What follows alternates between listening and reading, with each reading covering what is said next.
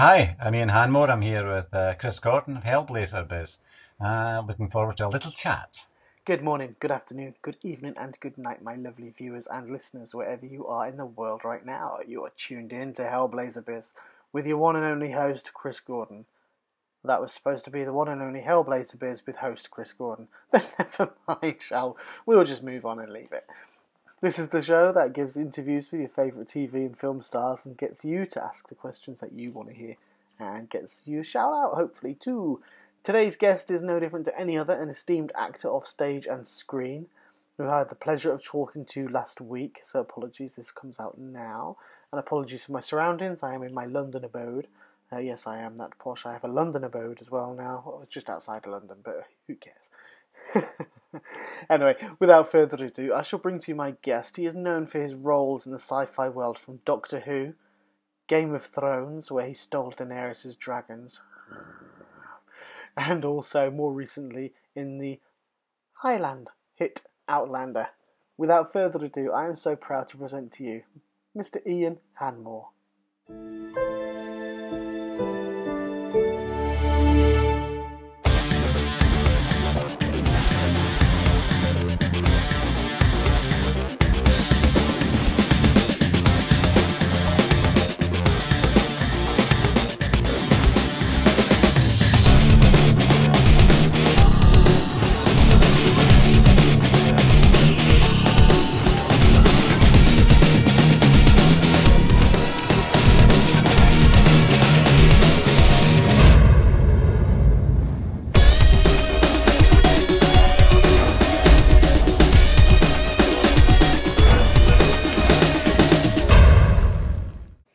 Good evening, everybody. I have the honour and the privilege of talking with esteemed actor Ian Hanmore this evening. Ian, I'm going to say esteemed. You're esteemed in my eyes. How are you?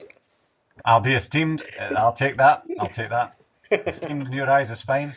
Excellent. So how are you this evening, this fine evening? I'm fine. Yes, very good, thanks. Relaxed at home, ready to answer questions inappropriately, inadequately.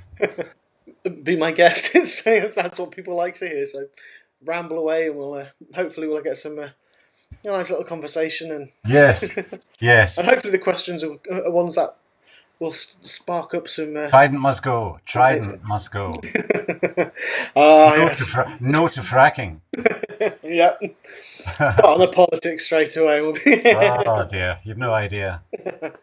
Yeah. I was going to say, Trident, especially for you, being a Scotsman. It's kind of close to home, but yeah, it's got reach, got reach. Yeah. All of that stuff's very alive at the moment up here. Politics has become kind of livelier in Scotland these days since 2014. So yeah, definitely. Lots of things have been added to the conversations in daily life. Yeah, definitely. Whereabouts in Scotland are you? I'm just south of Edinburgh. Gorgeous area. 10 miles out in a place called Pennycook. Oh, lovely. Hill of the Cuckoo in Old Welsh. Pennycock, I think. Pennycock.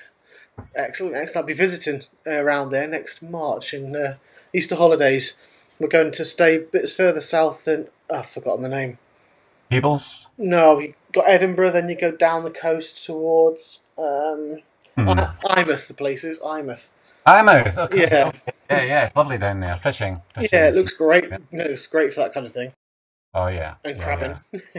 Yeah. We used to holiday down there when I was a kid. It's lovely. Yeah. Lovely. Fantastic coast. Yeah, we're up in Edinburgh a few years ago as well. It's a beautiful city. Really. Yes, yeah, we're lucky. We have it on our doorstep and take it for granted.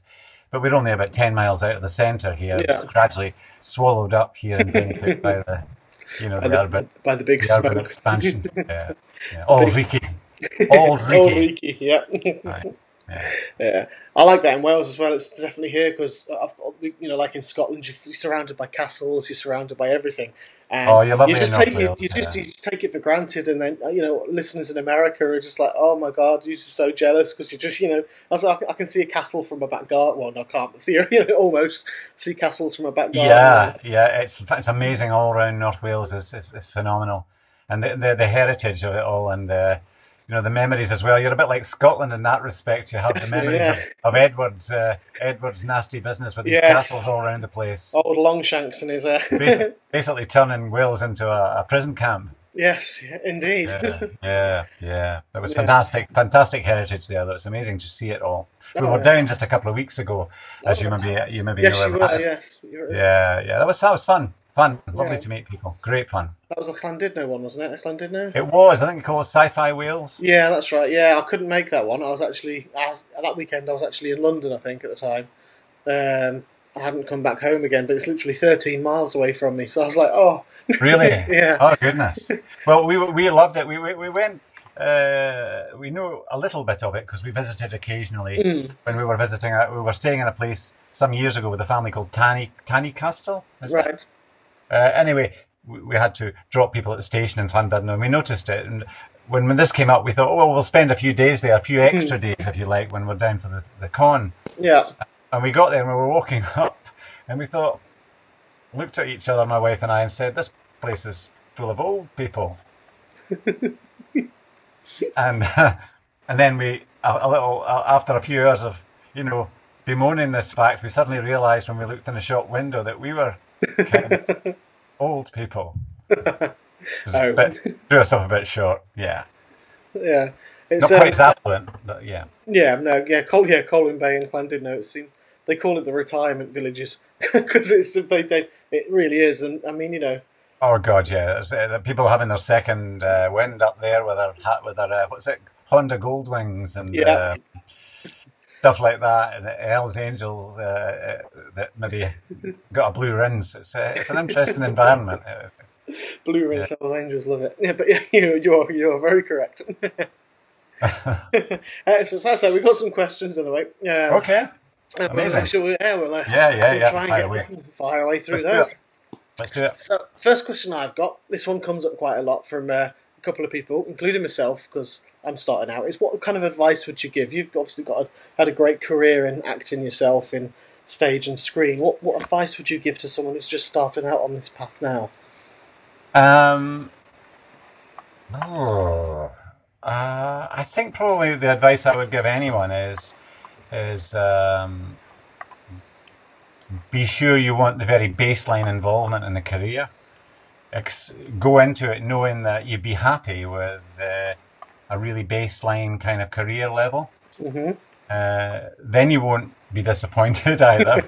But also you'll have that practical kind of approach to progressing your career. Yeah. One of my first love actually is music. I write and record and hide the results away in various formats. But I have done that all my life, and that was a serious thing for me right through my early life. And I dreamt an awful lot about it, and had a lot of big ambitions and big dreams. But wasn't as proactive perhaps as I might have been, or pragmatic as I might have been. Yeah. When I came into acting rather late, I didn't actually begin until I was 39. And so from that point, I was completely pragmatic, accepting whatever would come my way as an actor. I just threw my fate to the wind and went for it. Yeah. And I think that served me well. And I think it's the idea that you're being as proactive as you can be, trying to get involved with people locally. I particularly got involved with people at Edinburgh Film School and Edinburgh University Theatre Company. Whilst I was studying here in Edinburgh, I only did a year because I felt a year of basic study level, called in a higher national certificate in drama and theatre, was a bit right for me. I didn't think I could sustain myself for a further 3 years in the student environment, shall we say. I wanted to get going with it. But yeah, I would say keep the dreams, but keep them in perspective, and be proactive, and get involved with people as much as you can who are trying to pursue the same career in your area. That's a great bit of advice, and it's nice to hear that you were 39 at the time, because I was 39 when I started this podcasting thing and the Yeah. interviewing, and it's nice to Just hear a child. that. Just a child. Yeah.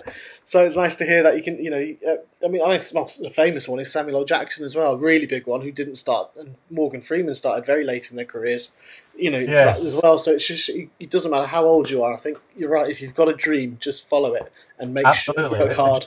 The dream's essential, and I think if you want something and work for it, then the two are a great combination. The two the dream and the work ethic really is what will get you there. Yeah, definitely. And it will.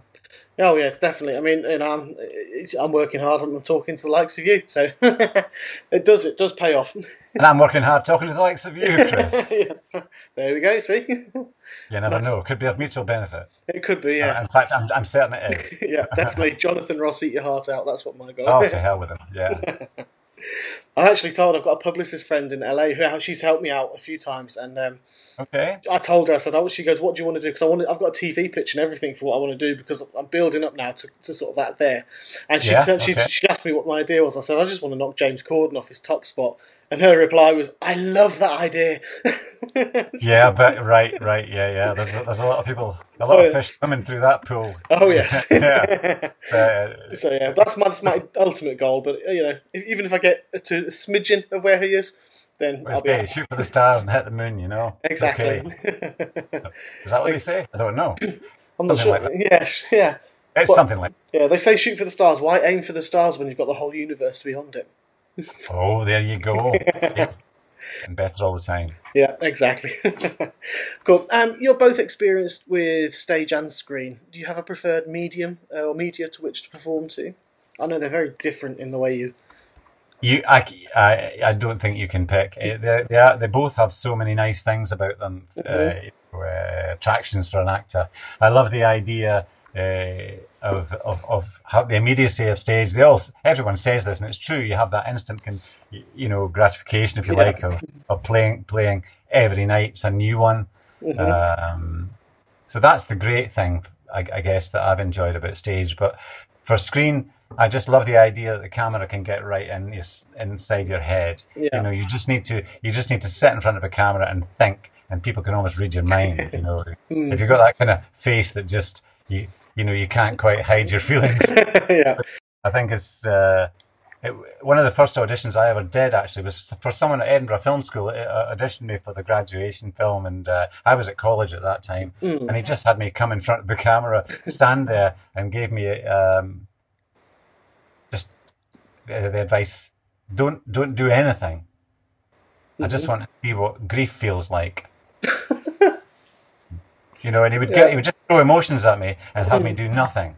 He just wanted to see my face when that idea was put to me. Yeah. And then he gave me a great article by John Boorman and who was he interviewing? There was two film directors discussing it, and they were talking about the fact that the art of camera acting really is just to be there, do nothing, just be there, be in that moment. And I took a lot from that, and I took a lot of comfort from that actually, because at that time it was,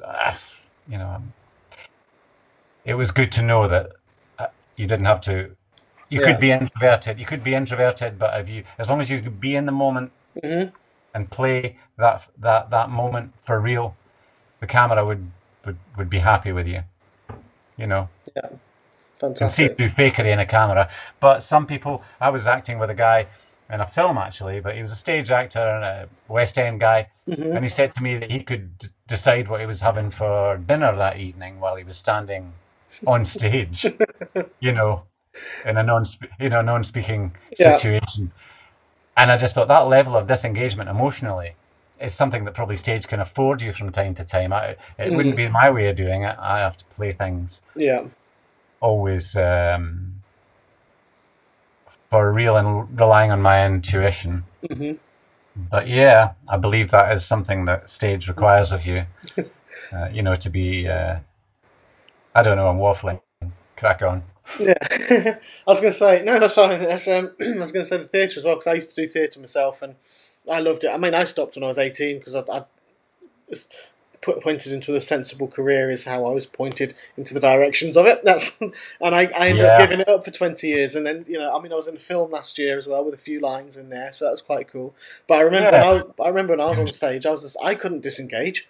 If I was on stage and I was in that character, I still had to be thinking about where I was. I wasn't skilled enough to be able to just disengage and then just switch back in. I guess that is a certain sort of skill, and that's certainly the way I've kind of understood it from some people who've explained it to me. But I'm not that sort of worker in that regard. I would always have to be in the moment and always have to be. I guess most actors are that way, the way that I'm describing. Yeah. But some can, I guess. The older fashioned type of stage performer required to, project in a physical way, in a larger way than the camera requires. Yeah. But I agree with it. I agree with the way you're talking about it, because I think you can see the difference in performance between someone who isn't fully engaged and they're just on there.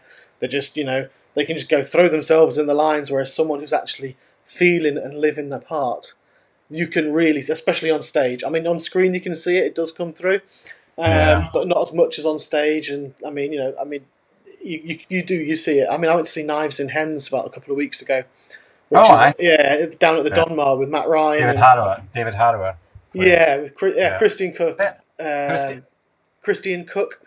I think his name's Christian Cook, and Matt Ryan. He was always a great guy. He's a friend of the show as well. But that was a powerful, because you could see they were fully engaged. Obviously, they had to be. There's only 3 of them throughout the whole thing. Yeah. But it was, That's it. Yeah. And it's a very dark play as well. Yes, right. Yeah. So you enjoyed that then? That was I did. What was the name of the company? It was it's the Donmar warehouse it was at, but I can't remember. But I can't remember the company's name.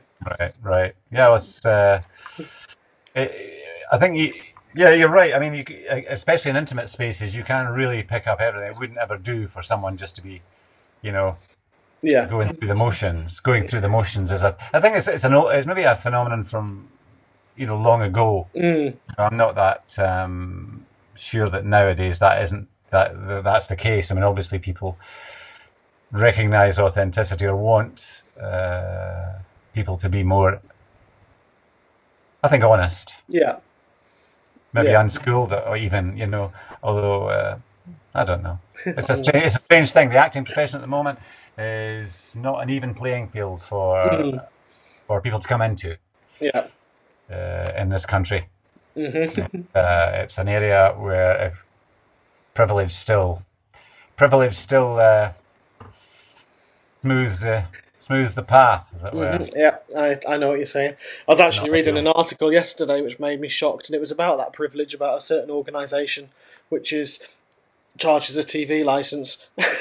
So I'll just say it like that. I'm sure you know exactly. Yeah, and they've got their priority arts show. I think it was their flagship arts show on BBC Two. I can't remember the name of the show, but there's 3 presenters.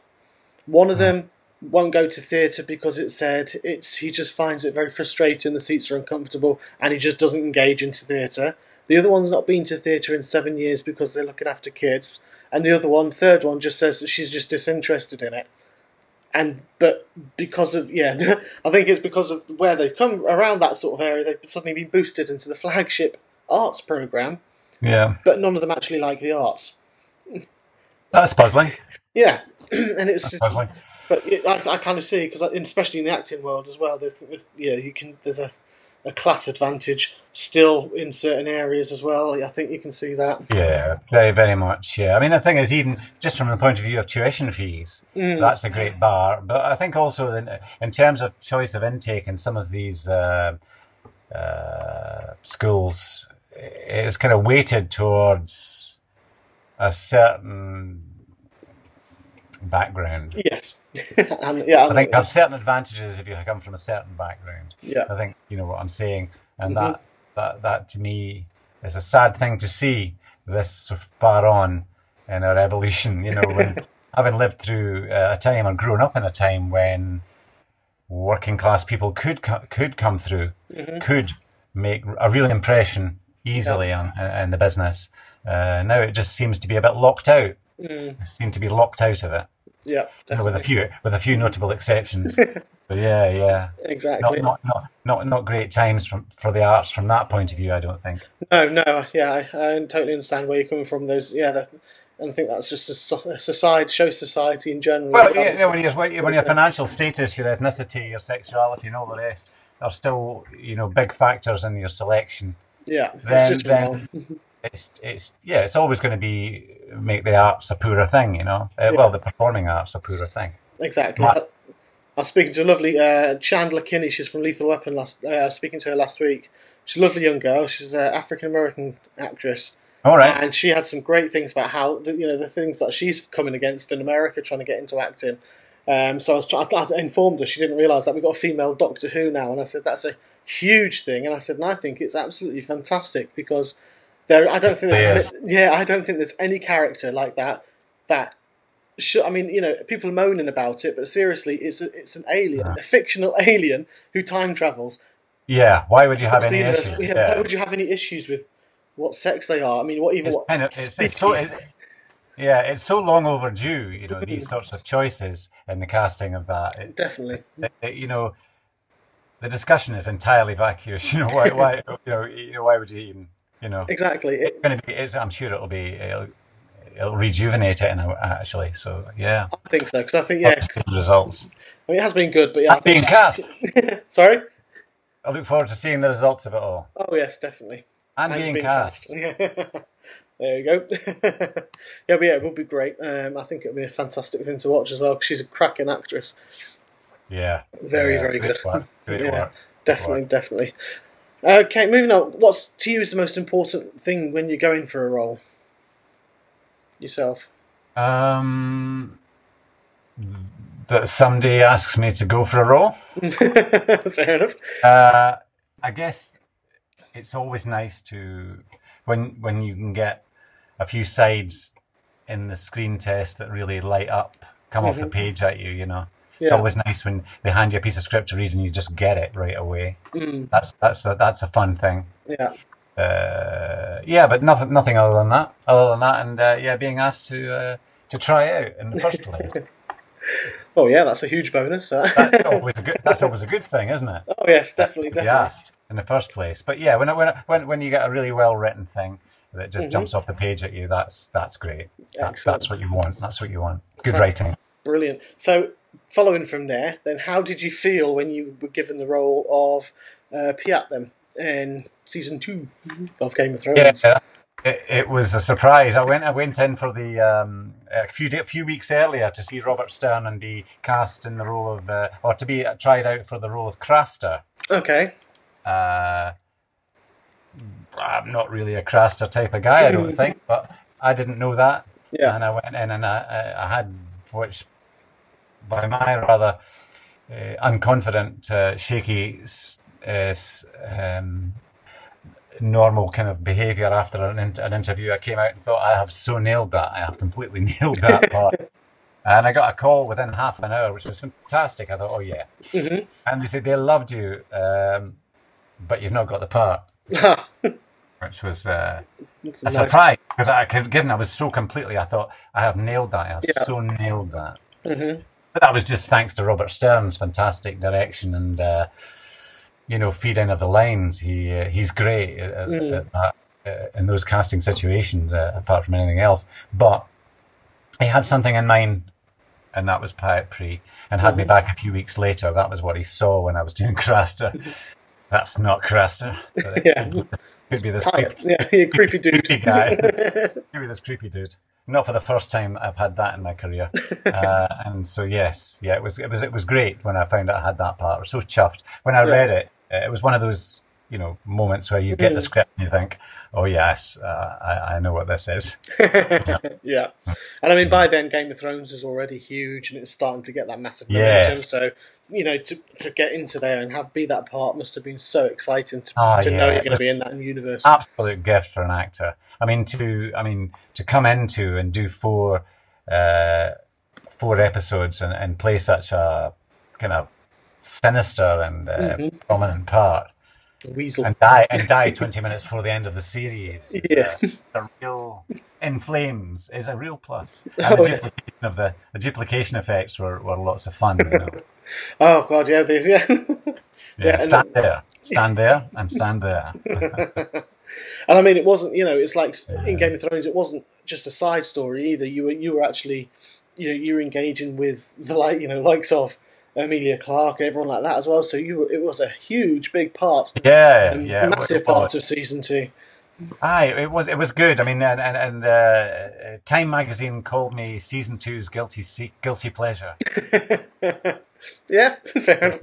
It was kind of nice, nice. Yeah, it was great fun part to play.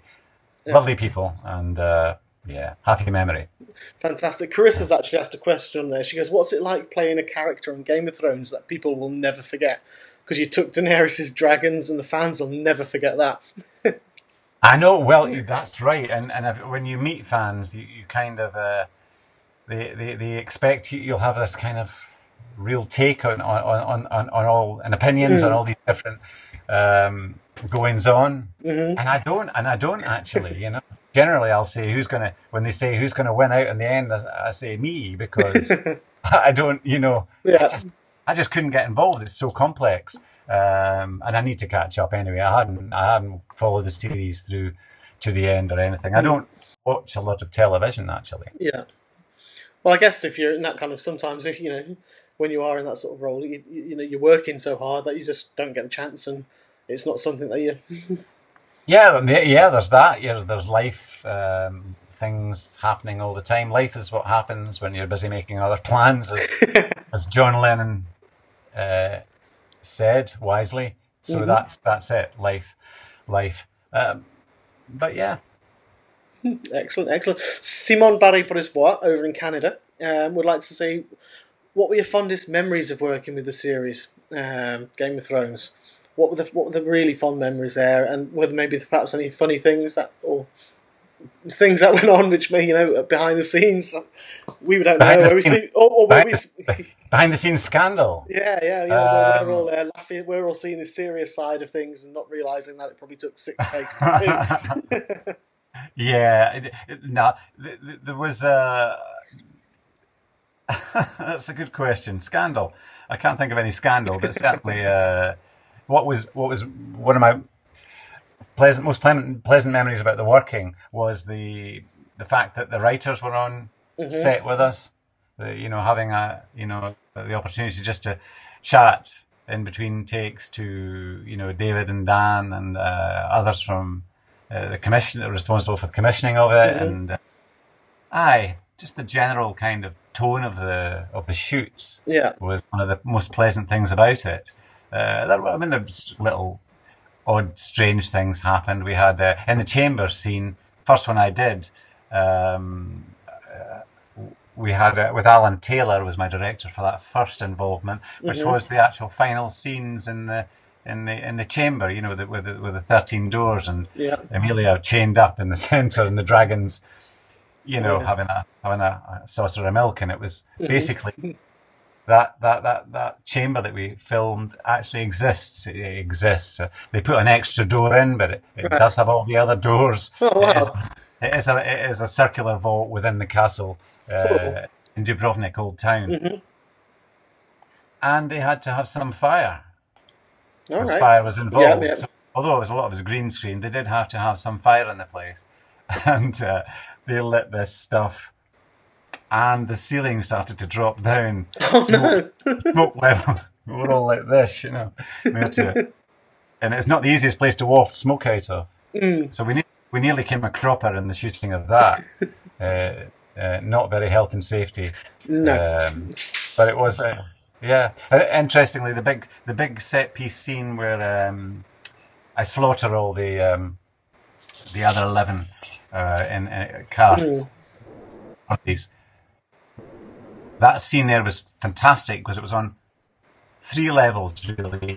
The big room was divided into essentially 3 stages, if you like. So all the action happened within that one space, and in the midst of it, quite a long day's shoot, or quite a long afternoon shoot, and heat building, and David Nutter, the director, was amazing at handling it all. He's a very gentle, sort of mild-mannered kind of approach to it, which is why he managed to get such good results, I guess. But in the midst of all this melee and the complexity of the scene, he just broke off and went, and he pointed to a boom operator and said, "Are you okay?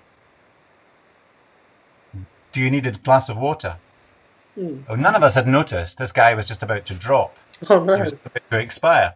But in the midst of handling all the other stuff, David just picked that out that moment and got the guy and basically rescued that guy from a fainting fit that none of us had even noticed was going to happen. Yeah, that's some skill, isn't it?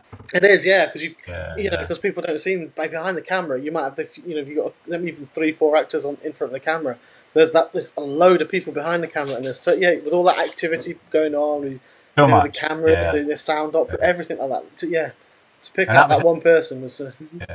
That was great. Those were interesting moments. Also, just off duty time at the hotel, meeting everyone, meeting other cast members. It was great fun. Really good. It is. I mean, in the series, in a way, it's like a who's who of British acting as well. Cause absolutely. So Peter Dinklage and you got to meet just about everyone. I was there for off and on for about 4 weeks. Believe it or not, they had me flying back and forth over that time scale. So I got to meet quite a range of people from the cast, and it was great. People that I perhaps wasn't even involved with on screen. Yeah. What was Peter like himself? Lovely. He's someone I'd love to meet. He just seems to be such a great person. He really is. He's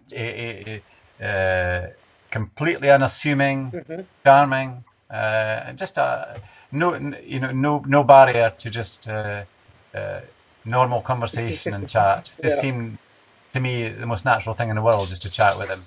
Lovely. Amelia was obviously lovely.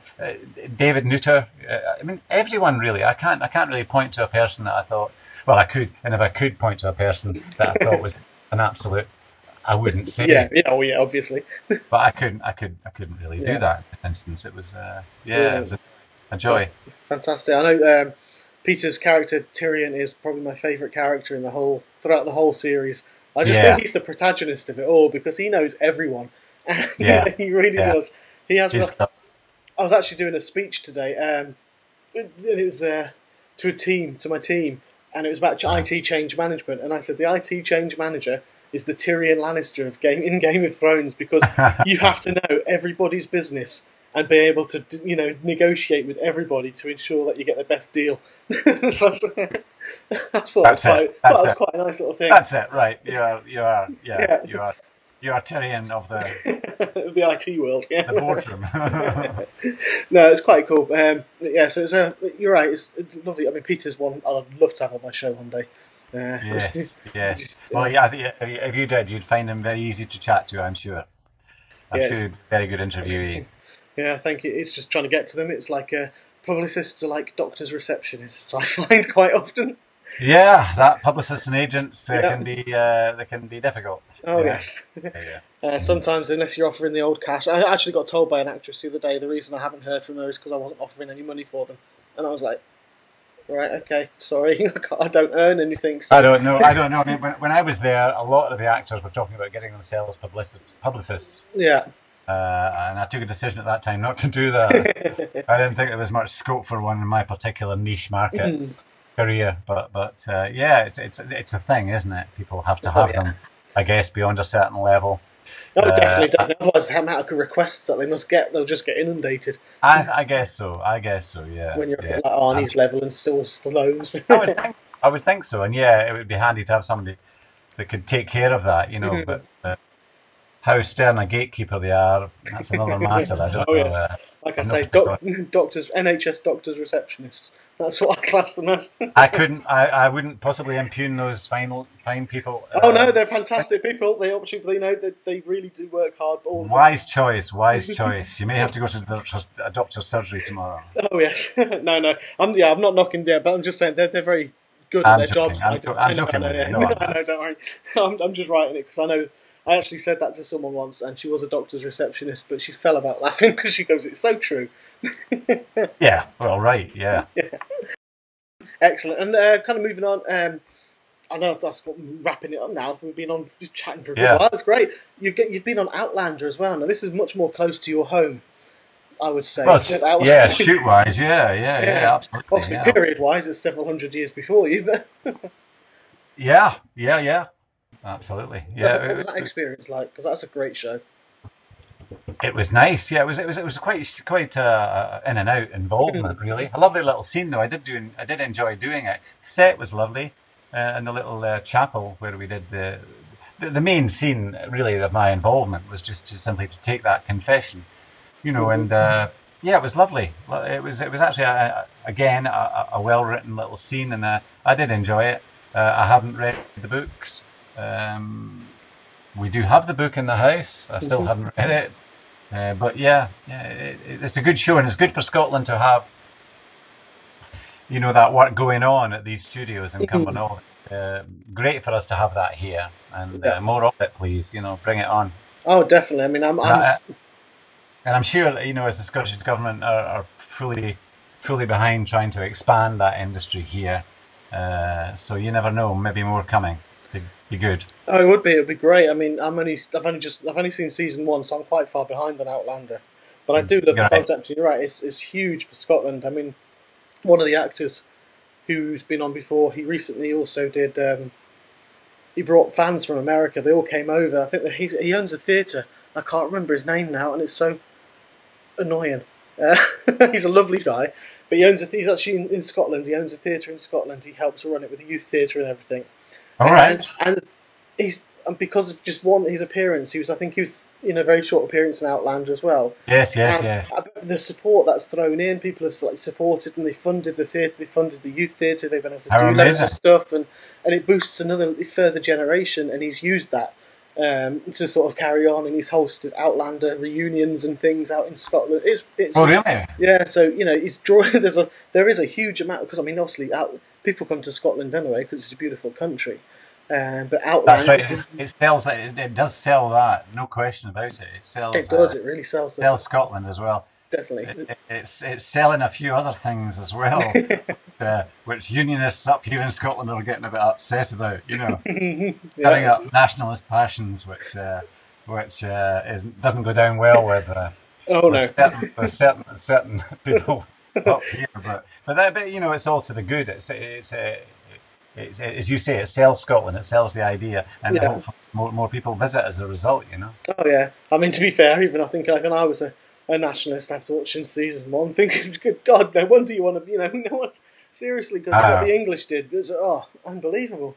Well, yeah, what the English the equivalent of politicians in those days did, it was them was tough times. Yeah, exactly. Like we started out with Edward Longshanks style, him and his that was even further back, but lots of oppression, I think. I mean that's right. I think that's one of the fundamental components of enslavement, isn't it? You've got of a people, and colonizing a people, you've got to take away their confidence, their belief in themselves, and it has a long-standing effect on the psyche of a nation. That sounds a bit, I won't say the word, but that sounds a bit pretentious. It was a W word I was going to use. But it does have that effect on the confidence of a nation. And I think that if you tell people they're stupid and useless long enough, they buy into it, and react to it by whatever means is possible, whether it's rebelling and becoming a bit antsy, or whether it's cowering and swallowing it. Yeah. And I think that's happened to Scotland. I'm probably waffling, actually. Hello. Oh no, it's fine. No. My soapbox. I'm taking my soapbox now and putting it to the side. That's all right. Yeah, believe me, I've got the soapbox right here. I could stand on all night. And you should see the conversations I have with the American actors as well. Clyde. Yeah, no, Clyde couldn't. No. Okay. Yeah, they're probably worse than them all. Then, but the conversations I have with some of the American actors about obviously their politics, because you just can't help it. It's such a modern. Oh God, yeah. It's just nightmarish. It is. Anyway, so kind of imparting before I stop the recording. I mean, what we're going to see you in soon? If we're going to see you on screens or anything soon? And no, I don't think so. You're going to hear me. I'm going to be reading some more audio for Penguin. I read for a couple of authors, and I'm reading one actually next month, which is for James Oswald. The Gathering Storm, it's called, and I'll be reading that. Find it in an audio store, an audiobook retailer near you. Brilliant. But yes, that's my next work. Excellent. And beyond that, I'm going to a con in Barcelona. Oh, nice. It'll be fun. Yeah. Dragon Riders Con. Oh, I've heard of that one. That looks good. Yeah, it looks fun. It does. It'll be interesting to be there at the times they are a-changing over there. God, the politics. The bloody politics. Leave it to a Scotsman. Ridiculous. It's all right. Okay, just one last thing. Anything you'd like to say to listeners and viewers before the recording stops? Like to say? Thank you very much for listening and being interested enough to ask a question and not switch off. Thank you. Thanks so much, Ian. That was really, really great and real pleasure talking to you. Thanks for the time. Thanks for people who sent in the questions, and thanks to everybody who's going to listen and watch this. Hope you've all enjoyed it. Hope you've all had fun. This has been Chris Gordon with Ian Hanmore on Hellblazer Beers.